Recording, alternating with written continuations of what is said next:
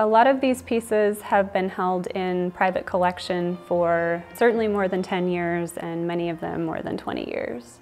This collection is unique among Harold's larger body of work, which was incredibly diverse. I'm excited for Spokane to see this exhibition because we know his work from his large public installations in the city. And so this is an opportunity to see it in a gallery, to see a little more of a concentrated view of his work. And I think it will help people appreciate the public work even more.